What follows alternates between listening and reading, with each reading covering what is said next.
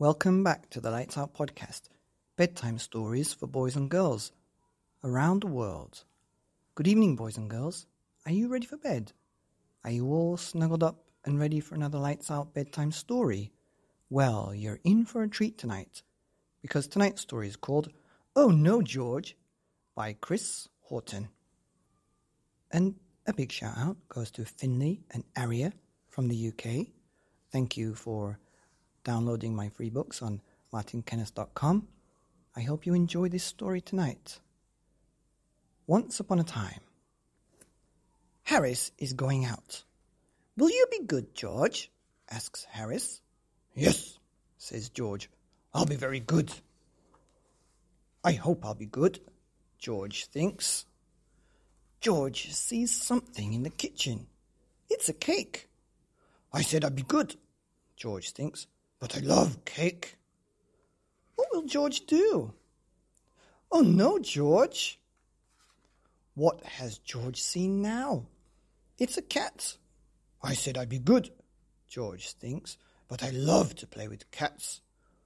What will George do? Oh no, George. What has George seen now? Some lovely soil. I said I'd be good, George thinks, but I love to dig soil. What will George do? Oh no, George. Harris is back. Hello, Harris.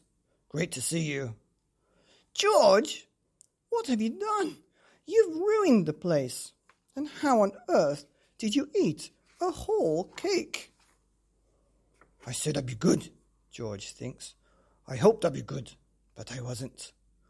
What will George do? I'm sorry, George says. I want to give you my favourite toy. Thank you, George, says Harris. Why don't we go out for a nice walk? Great.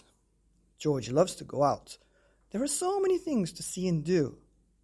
Uh-oh, George has seen a cake. Will he eat it? No, George goes straight past. Well done, George. George sees some lovely soil. Will he have a little dig? No. Well done, George. George doesn't even try to chase Cat. Even Cat is a bit surprised. Something smells very interesting. What can it be? It's a rubbish bin. There's nothing George likes more than rubbish. What will George do? George! The end of Oh No, George by Chris Haughton. And that goes out to Finley and Aria. Good night.